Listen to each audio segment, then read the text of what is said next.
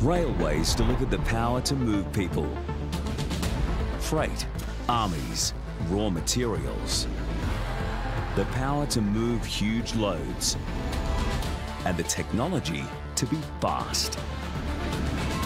In this episode of Power, we investigate the high-speed trains that link cities, the futuristic visions of magnetic levitation and pods, and tell the story of engineering marvels from the longest train to the miniature Wonderland.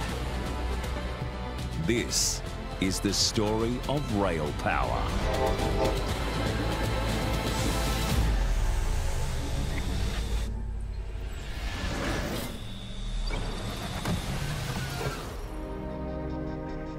Speed. Almost 200 years since trains became familiar intruders on almost every landscape, the sight and sound of steam has become a romantic memory. Replaced by more efficient, more powerful, more reliable, less polluting forms of power. Replaced above all, in the name of speed.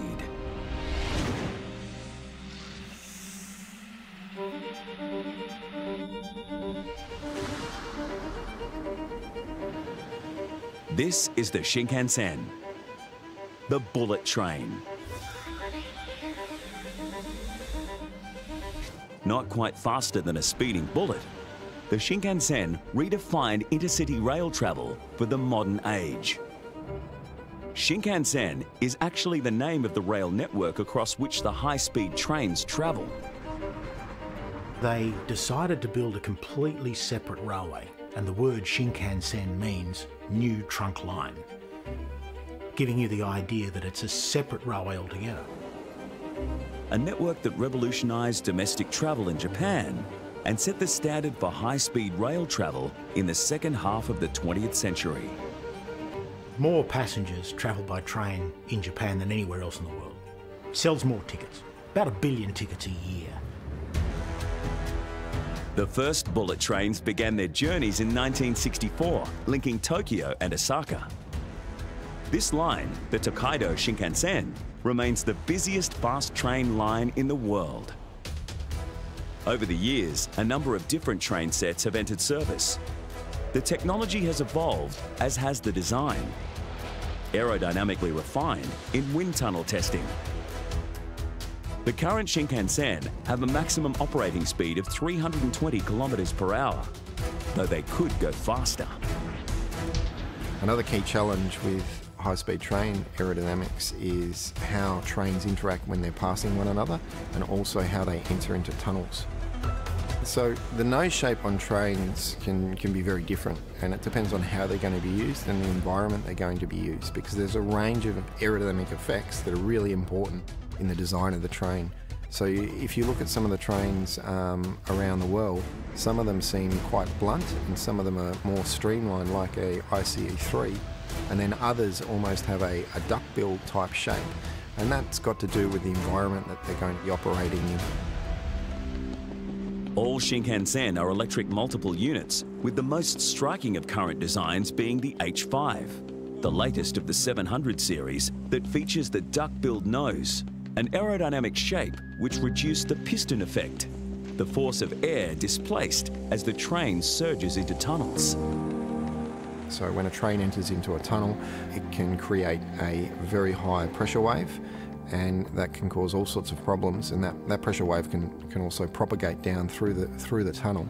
So some trains are actually designed to limit or reduce that pressure wave. So when you see duck-billed type trains, it's designed for that purpose. Aboard these trains, 3 classes of comfort speed passengers to their destinations: Grand Class, Green Car, which is the equivalent of business class, and Ordinary Class. Like almost all Shinkansen, the H5 draws power from overhead wires by means of a pantograph. In the context of railway operation, a pantograph is a device for collecting electrical current. The power supply is carried in overhead wires, and contact with the pantograph's metallized carbon strips draws power to the unit's drive system. For low-speed vehicles, trams, slow trains, trolleybuses, the pantograph uses springs and air. Air pushes the cylinder, which raises the pantograph into position. Springs then maintain contact with the wire. For high-speed units, such as the Shinkansen trains, springs are not efficient, and contact is maintained through a pressurized air system that holds the contact in place through constant force.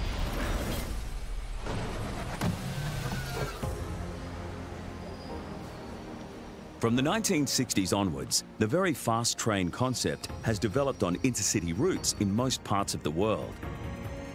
But it is a very different type of power source that drives the train that holds the record for speed. That record belongs to a train that does not travel on rails. In fact, it doesn't travel on anything. This is the Maglev. Maglev, magnetic levitation, uses the principle of magnetic attraction to both lift and propel the trains. Lift removes friction, maintenance is reduced, wheels are not worn out, and speeds can be tremendous. The record stands at over 600 kilometers per hour. Japan has been developing a magnetic levitation railway for a number of decades now. And interestingly, there is a test track that you can go to see the train rip by once a day at close to 600 kilometres an hour. There are regular maglev lines in China, Japan and South Korea, with others in development. A maglev system depends on two technologies, the power supply and the suspension. In some systems, a single technology provides both levitation and propulsion. Electromagnets powering an onboard linear motor. But other systems levitate, the suspension system, but do not propel. EDS, or electrodynamic systems, use superconducting electromagnets, or strong permanent magnets, to create a magnetic field, which induces currents in metallic conductors to push and pull the train towards its designed levitation position. Such systems require a separate propulsion source. Some EMS, or electromagnetic systems, can both power and levitate. Onboard magnetic fields interact with metallic loops set into the walls of the maglev guideway. The loops are made of conductive materials, and when a magnetic field moves past, it creates an electric current that generates another magnetic field. Different types of loops perform three important tasks. One type creates a field that makes the train hover about 12 centimetres above the guideway. A second keeps the train stable horizontally. The third is a propulsion system run by alternating current power, where both magnetic attraction and repulsion are used to move the train car along the guideway.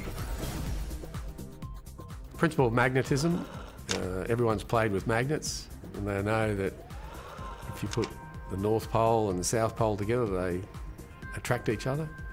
And if you turn them around and you try and put the North Pole and the North Pole together, you can't. They push each other apart. And so they use that principle, except they use electromagnets to cause the train to be held in the air. The concept of the magnet design means that the only source of friction is air, and the result is a smooth trip at any speed. Unlike other attempts at evolving high-speed rail transport, experiments with power systems that have been abandoned. Trains run on rails, that's why they're called railways. But inventors have been attracted by the idea that trains encountering no friction would be efficient, fast, and quiet. We have seen that the maglev effectively suspends the train above the track, keeping it there through magnetic attraction. Hovertrains used a similar principle, suspending the train so that the only resistance it meets is movement through air. Instead of magnets, Hovertrains employed the cushion of air concept that was developed for and is still the basis of hovercraft. The RTV, Research Test Vehicle 31, was a British experimental train. Work started in the 1960s and accelerated when the hovercraft principle was married to a second British invention, the linear motor. Eric Laithwaite began developing the linear induction motor, LIM, in the late 1950s. LIMs provide traction through the interaction of magnetic fields on the vehicle and a fixed external conductor. Such a motor eliminates the need for physical contact with the track, has no moving parts, and so lends itself to the hovercraft concept. In Laithwaite's original design, two sets of windings positioned a few centimetres apart were positioned so that an aluminium stator plate would fit the gap between the windings, the forces pulling one set of windings towards the plate and thus balanced by the opposite forces in the other set. The hover principle ideally requires a smooth surface so that the cushion of air contained by the skirt has minimum leakage. The Hovertrain was designed to run on a concrete track, and a development track was built early in the 1970s. In 1973, RTV-31, the first vehicle to test all of the innovations, made its first run. The train travelled at 167 kilometres per hour over the 1 mile, 1.5 kilometre track with great publicity. But meanwhile, development had been progressing on the advanced passenger train for intercity transport. Arguments about cost, speed and efficiency went back and forth, but in the end, the Hovertrain project was cancelled and the APT system was adopted. Now nearing the final stages of its development, the French Aerotrain will be a considerable boon to intercity commuters when it's brought into service. The Aerotrain, France's rival to the British Hovertrain, used a similar principle, but like the RTV-31, was mothballed by the government in favour of a fast train that travelled on rails in France, the TGV. Before its cancellation, a number of test trains had been built with different power plants. Several of them were large enough to take passengers.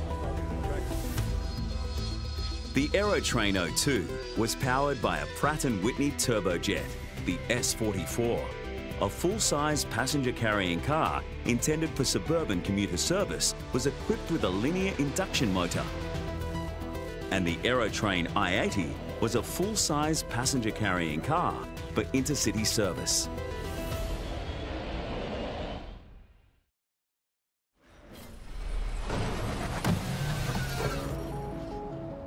The growth of railways to their present status as mass transit transport systems in every part of the world did not, of course, rely on these exotic experiments.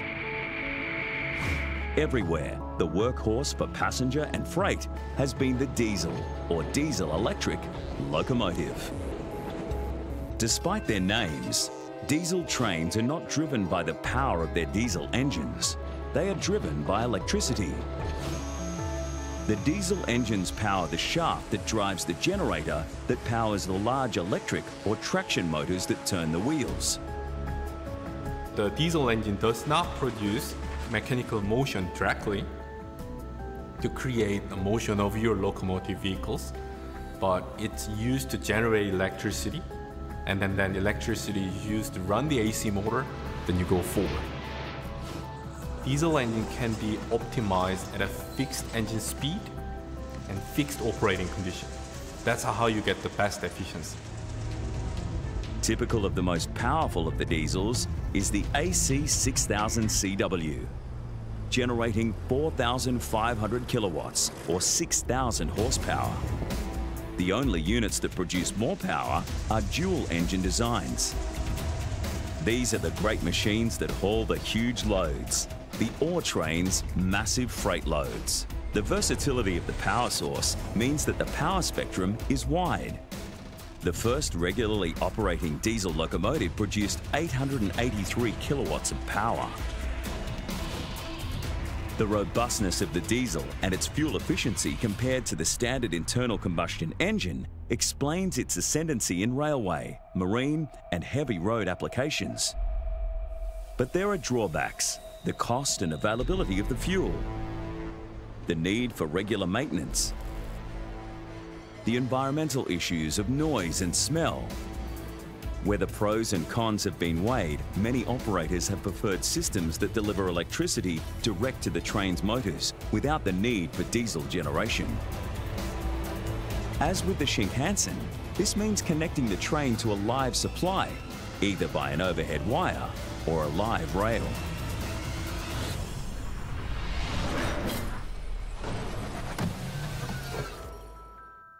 The first electric train was demonstrated in Berlin late in the 19th century. It achieved a top speed of 13 kilometers an hour. The technology has advanced since then, and power is now produced in abundance. The power is generated not on board through a diesel engine, but by plugging the railway into the national electricity supply. The Shinkansen, the TGV in France, the Eurostar that links Great Britain to the continent of Europe, are some of the high-speed types of train that derive their power directly from a live source. France's TGV, Très Grande Vitesse, or very high speed, is a typical electric train. They're fast. The track is built with that train in mind. So the track has to be long radius curves and not rough, but a smooth track. I think the engineering innovation is the design of the whole system to be reliable, to be fast and to be safe at the same time. So that was a rethink of railway technology. Sleek, streamlined, some even with the duckbill that was first seen on the Shinkansen. The TGV network links every part of France and France with its neighbours. The service was initiated in the early 1970s, and the original concept was for gas turbine power.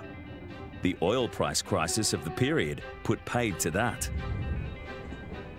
Electric traction became the power of choice. And though the look of the locomotives and their performance has progressed since the service was initiated in 1981, the basic principles that get the power to the wheels have not. The TGV's traction components include the pantograph, which maintains contact wire pressure at about 70 N. The main transformer, which converts 25 kilovolts, 50 hertz single-phase overhead power into 1500 volts, 50 hertz, and a number of parts that deliver this power to the traction motors. Thyristor-controlled rectifier bridges, the common block consisting of DC circuit breakers and the main filter capacitor, traction inverters that convert DC into a three-phase, variable frequency AC waveform combined to get usable power to the AC traction motors, which on the TGV are slung from the vehicle body, substantially reducing the mass of the truck, giving it exceptional tracking stability. Each motor can develop 1,100 kilowatts and can spin at a maximum rate of 4,000 RPM.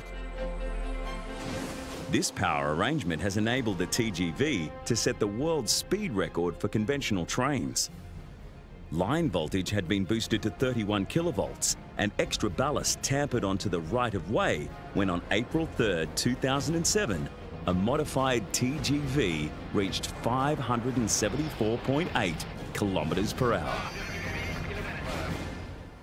Elsewhere in Europe, another very fast train, the ICE, Intercity Express of German railways, has, like other trains in the category, a distinctive nose shape to deal with the power it has as it pushes through the air. You know, one of the challenges that we're looking at, in particular with the ICE3, is the slipstream effect of the train. So the ICE3 is just one example of a train where which is travelling at high speeds, and we need to understand how that train is going to induce flow behind it and how that flow is going to impact on surrounding infrastructure, for example. So the shape of the nose, which in the ICE3's case is also the shape of the tail, has a large effect on the flow that's induced. So we see a large downwash occurring, and that's associated with flow over the back of the train.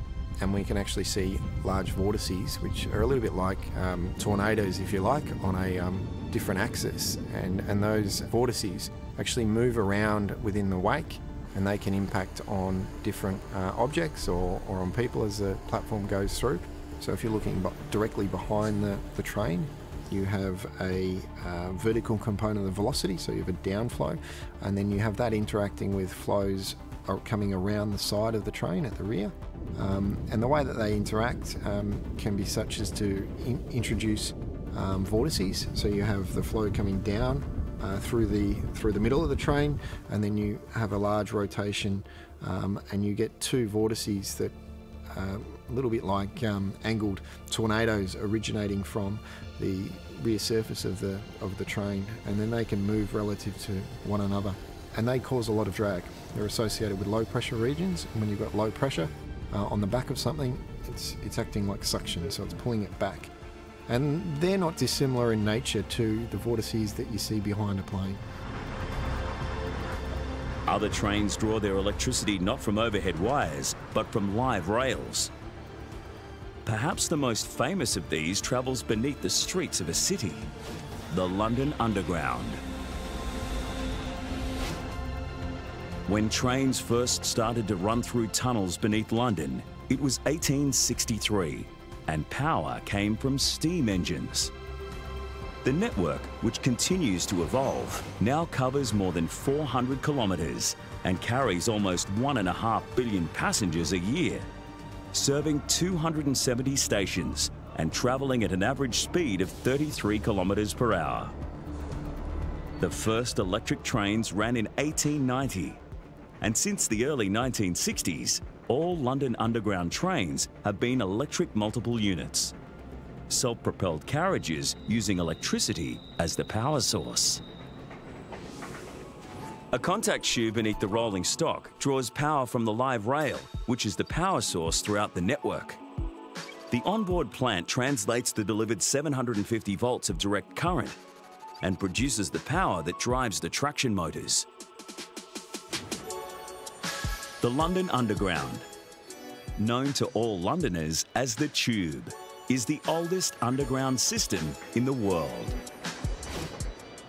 But the Seoul Metropolitan Area system in South Korea holds the record for route length at over 900 kilometres. The New York subway serves the most stations, 468. The busiest is the Tokyo Metro, with 3.3 billion passenger journeys each year. With its Art Nouveau stations, Paris may be the most decorative. And famously, the decor of many stations on the Moscow subway is of extravagant opulence.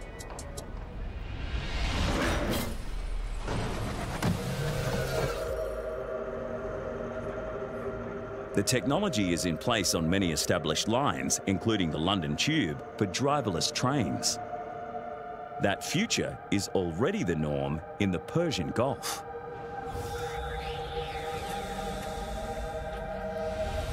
The Dubai driverless metro opened in 2009.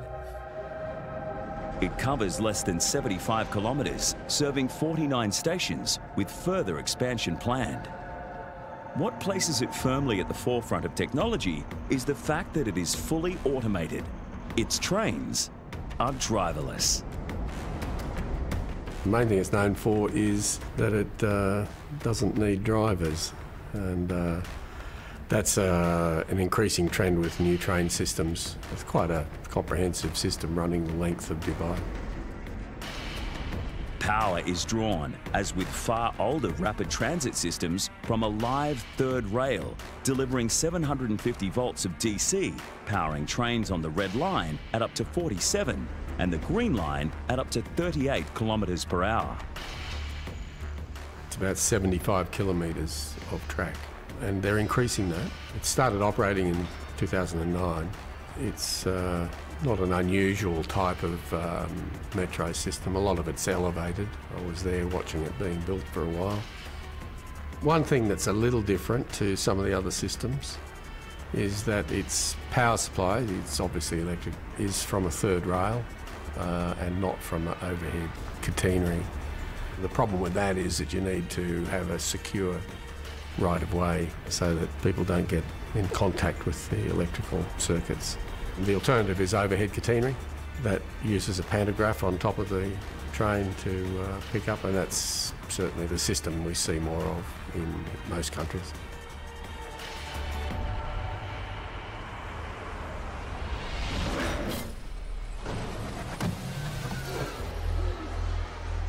The power to move people in rapid urban transit has not always forced trains beneath the ground.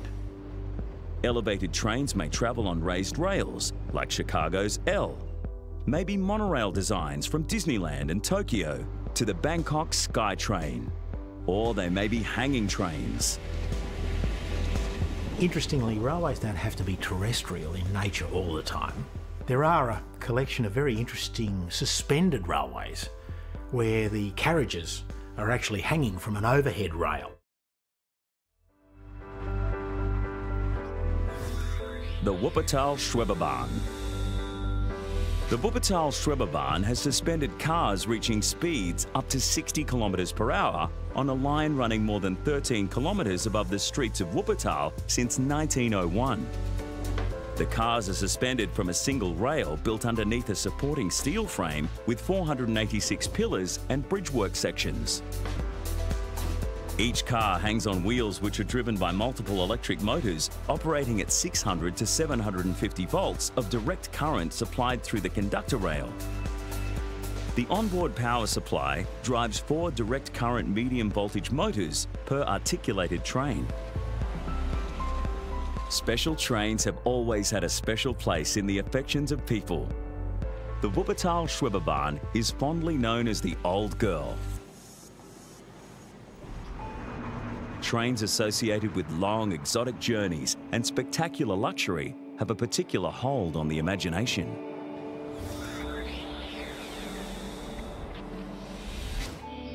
The extraordinary, futuristic and very expensive Shikishima is not a train to anywhere.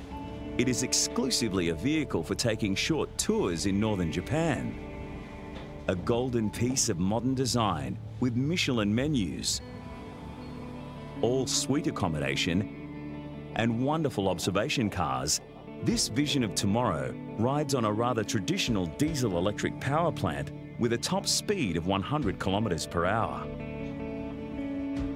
Japan's very interesting because there are this new breed of luxury trains, the Shikishima, which is ultra-luxury. Michelin chefs on board, beautiful state-of-the-art decoration, comfort, the technology underneath, the running gear, the spring systems under the carriages, ultra smooth, and you never hear clickety-clack anymore and things like that. You've got welded rail for a start. But the appointments inside these trains is something superb. But it's also the uniqueness, I guess the thrill of running on something that's a bit exclusive, something a bit special. Because luxury trains have always been the preserve of the ultra-rich. The Indian Palace on Wheels is also a train dedicated to tourism. One of the luxury trains making journeys around the subcontinent, it takes its cue from the decorative traditions of princely India, the distant days of Maharajas and the British Raj. The Orient Express, a legendary name in train travel, is a luxury destination in its own right. In its heyday, linking Paris and Istanbul, the Orient Express was a powerful train that carried powerful people, heads of state, and every sort of celebrity for every sort of success and scandal. And in Agatha Christie's famous story, murder mystery. Earlier 19th century, in order to realise a market that was there for the wealthy, but also to attract the middle classes to train travel. So the rise of trains like the Orient Express in the 1880s, essentially a very smart business plan to provide comfort and a quality accommodation on a train that you didn't have to change. So it was a matter of doing deals along the way with different governments across different borders to create one train heading across multiple borders. Equally exotic, but a train with a real and vital communications role in joining the extremes of the world's largest nation, is Russia's Trans-Siberian Railway. The vastness of Russia can be understood by realizing that if Siberia was an independent country, it would be the largest country in the world. The Trans-Siberian, really a network of railway lines that link Moscow to Russia's Far East, is a journey of more than 9,000 kilometers. The longest railway line in the world. Building the line began in the 1890s and was completed in 1916, the year before the Russian Revolution.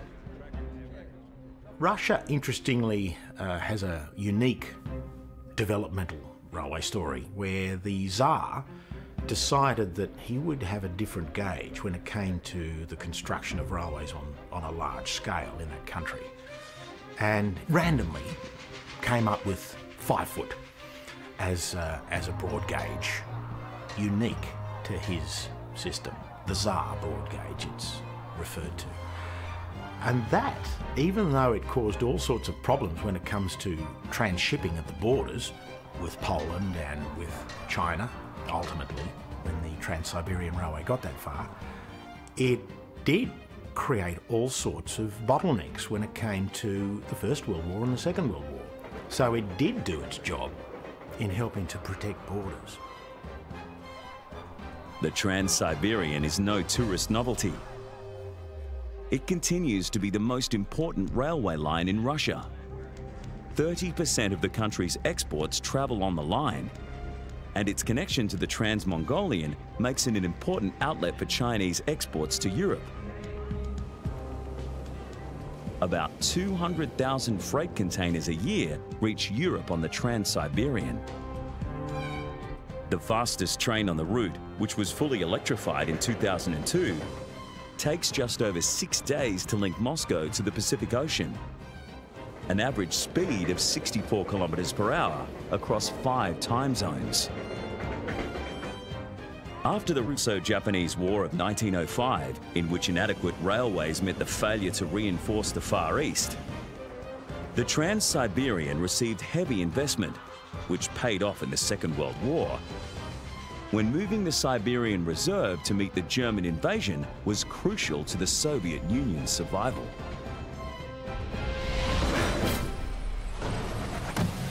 Here are 3 of many good reasons why there'll be a warm reception for the Nazis if they try an invasion.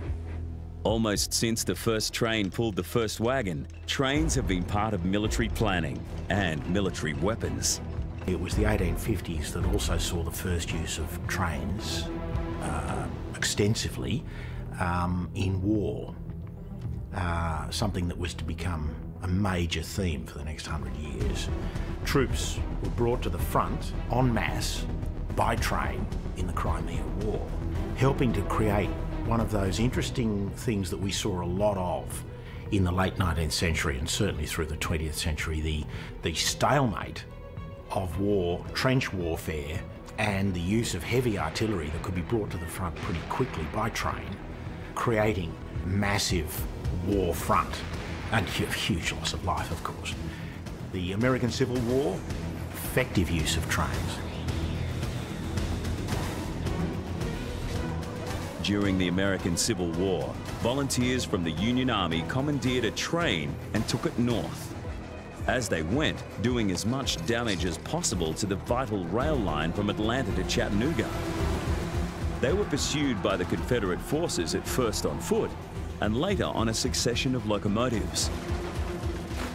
The event was reproduced in one of the great achievements of silent cinema, Buster Keaton's 1926 film, named for the featured locomotive, the General. Since that event in 1862, trains have often played a role in the massing of armies, their supply and support, and the carriage of heavy weapons. In the Second World War, with industry in America from coast to coast gearing up to be, in President Roosevelt's words, the arsenal of democracy, it was the railways that were vital to moving war materials and personnel to the ports, and so to the battlefields. Then, railways allowed troops to be delivered to the front, like a sausage factory, continually. And it was railways that made possible the carriage and the use of the largest caliber rifled gun ever used in combat, Schwerer Gustav, Heavy Gustav. Originally designed to take on the fortified French Maginot Line, you had some very interesting technologies developed specifically using railways. The massive rail-mounted armoured guns and cannons, which were as big as anything on a battleship, if not bigger, where they would fire 14-inch, 16-inch shells, I believe, as far as miles into the battle zone from track-mounted guns, recoiling great distances down the line as they fired these extraordinary salvos, much bigger than anything could be managed on conventional land arrangements. Also produced by Krupp's was the slightly smaller but far more practical K5, which could fire a 255 kilogram shell 64 kilometers at the rate of 15 rounds an hour.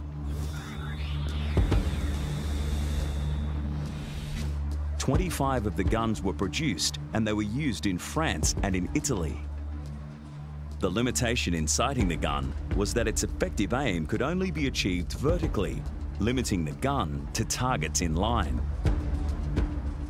To track targets on a horizontal axis, either a curved length of railway was used with the gun shunted backwards or forwards to aim, or for 360-degree traverse, a turntable could be constructed, consisting of a raised rail section, the firing bed, which carried the gun, running on a circular track.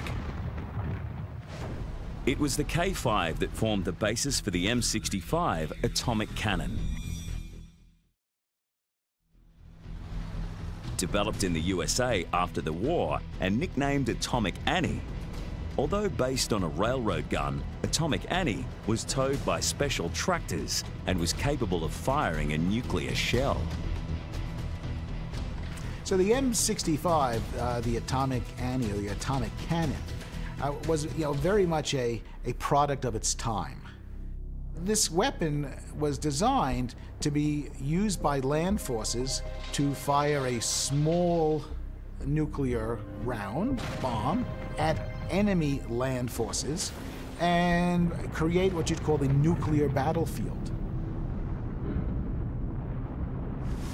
Well, this is quite an enormous weapon. Its caliber is, I believe it was 280 millimeters, which is the equivalent of an 11-inch gun. And its origins would have been from some of those very heavy artillery pieces that existed in the First World War and in the Second World War. And weapons of that size were originally mounted on railway carriages because that was the only thing that was strong enough to pull them around. In military use, trains have not only been valued as a means of transporting weapons and manpower, they have been used for speed.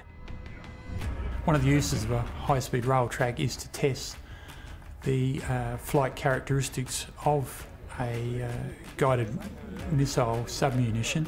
So in the very early developmental stages, they'll run a new missile down the test track. At the end of its travel, they can stop the sled dead, which will release the missile going forwards, and then allow it to impact with a target, and that way you can simulate in a very closed environment the impact of the missile with a target array. The 846th Test Squadron of the US Air Force broke the world speed record for a vehicle traveling by magnetic levitation on a test track in Otero County, New Mexico, when a rocket-powered Maglev sled reached a top speed of almost 1,020 kilometers per hour. The Air Force used superconducting magnets to move the sled without it touching the ground. The Maglev system is the most recent rocket sled, and its speed record surpasses that of the sled that powered by 9 solid fuel rockets with 40,000 pounds of total thrust for 5 seconds that accelerated Colonel John Stapp of the US Air Force to a speed of 1,017 kilometers per hour at an Air Force base in New Mexico on December 10, 1954. Stapp, who was known as the fastest man on Earth, was not concerned with how fast a man could go, but what would happen to a man subjected to major G-forces on rapid acceleration. And he demonstrated that a human being can withstand 46 G. Colonel Stapp, the fastest man on Earth.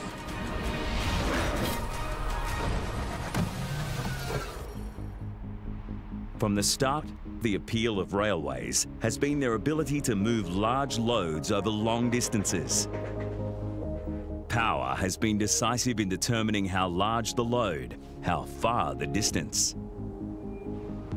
In one great and barren part of the world, where distances are vast and loads enormous, the train is king. The task for a heavy haul railway is the same the world over. You want the cheapest method of getting from mine to port. One way of doing that is to have the optimum number of locomotives and the optimum number of wagons with as much as you could possibly fit in, which comes down to how well your track is constructed for how much you can actually put per train. In Western Australia, there are mountain ranges made of iron ore. The job of getting the ore from the mines to the ports is work for the longest and heaviest trains anywhere. A long iron ore train, fully loaded, will take several kilometres to stop. It will stop quicker if it's on an uphill grade, and it will take longer if it's on a downhill grade. These are the simple Newtonian laws, and they apply to iron ore trains as well as everything else. So you need a really good braking system, and you need very powerful locomotives to get you up the grades. And it isn't a solely downhill run from mine to port. There are some uphill grades as well. In the Pilbara region, ore trains typically approach 240 cars, or around 30,000 tonnes. The standard for Rio Tinto operations is 29,500 tonnes of iron ore, carried in a train 2.4 kilometres long, hauled by 3 locomotives. A BHP Billiton ore train has typically 268 cars and a train weight of 43,000 tonnes, carrying 24,200 tonnes of iron ore. The skill in driving a fully loaded iron ore train is considerable, because if you accelerate or decelerate incorrectly, you could break the train. So if you're imagining you're going over a hump, you have to be careful that you don't put so much tension between the couplings of the wagons that could actually cause the train to break in two. So it's very difficult to drive such a train. The record was set on the 21st of June 2001, when a train comprising 682 wagons with a total length of 7.352 kilometres, hauled by 8 6,000 horsepower General Electric AC 6000 CW diesel electric locomotives and controlled by a single driver, travelled the 275 line to Port Hedland in Western Australia. Each AC 6000 CW 6,000 horsepower, 4,500 kilowatt loco was powered by a V16 twin turbocharged engine.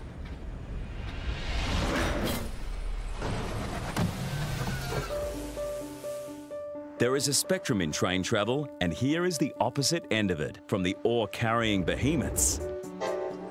This is miniature Wonderland in Hamburg, Germany, the world's largest display of model railways. Construction began in 2000 and is set to continue into the future. The present scale of the operation is remarkable. More than 7,000 square metres of floor space house an exhibit that boasts almost 15,500 metres of track, along which more than 1,000 trains run through 1,300 signals. In a world populated by about 265,000 figures. The exhibit suffers the theft of about 3,500 every year. So far, building miniature Wonderland has cost about 20 million euros and employs some 270 people. Included in the landscape is the world's largest model airport, an advanced automated system to move cars around the layout, and a control system operating through 50 computers.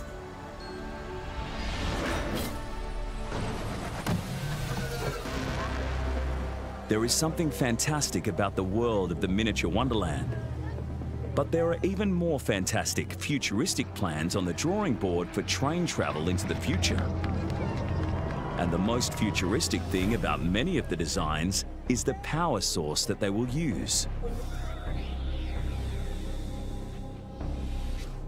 The Hyperloop concept, in an advanced stage for Dubai and proposed as a high-speed link between cities such as New York and Washington, promises to revolutionize not just the speed, but the way in which we travel by train. The Hyperloop concept operates by sending specially designed capsules or pods through a steel tube maintained in a partial vacuum. One approach to ground transport in the future that's being considered is if you can have trains effectively or capsules operate in a vacuum, then you've removed the aerodynamic problem. Now, this is a really long way off, but if it was to work, that aerodynamics wouldn't be a problem, so you could achieve extremely high speeds. The first thing to imagine afresh is the railway station. Pods constantly shuttle into and out of terminals, and passengers step on and on arrival step off the moving car. Each car with perhaps a capacity of 6 to 8 passengers. The original concept for the look came from Elon Musk, whose design envisages each capsule floating on a 0.5 to 1.3 millimeter layer of air provided under pressure. This thin layer provides a more achievable and more practical tubular concept than the original vacuum tube from which it has evolved. The vacuum tube, offering zero air resistance, could accommodate theoretical speeds of thousands of kilometers an hour. The thin layer buoys the pods while still allowing for speeds that wheels cannot sustain. Linear induction motors located along the tube accelerate and decelerate each capsule, with rolling resistance eliminated and air resistance greatly reduced. The capsules effectively glide for the bulk of the journey. You remove the air, so you're removing the aerodynamic force, and so it's like travelling in space. Effectively, that's what you're trying to do. Create a little tunnel, space tunnel, but you don't have aerodynamic drag. Which is why you can travel so fast in space without having so many problems. Because if you were to travel at those sort of speeds that space shuttles travel at through the atmosphere, you would generate enormous amounts of heat. The original Hyperloop concept placed an inlet fan at the nose of the capsule to transfer high-pressure air building at the front of the vehicle. Pods are projected to reach a top speed of 1,220 kilometers an hour, meaning that the journey from New York to Washington would be accomplished in just under half an hour. The story of power on the rails started with the search for a smooth journey and reduced friction. It continued with streamlining and improved ways of producing power, and with the Hyperloop, it reaches the points of almost eliminating friction, getting rid of rails and generating enormous speed, but requiring the expenditure of very little power. Podcars, PRTs, or personal rapid transport systems and hovertrains are on drawing boards and in some cases exist and are being tested in various parts of the world.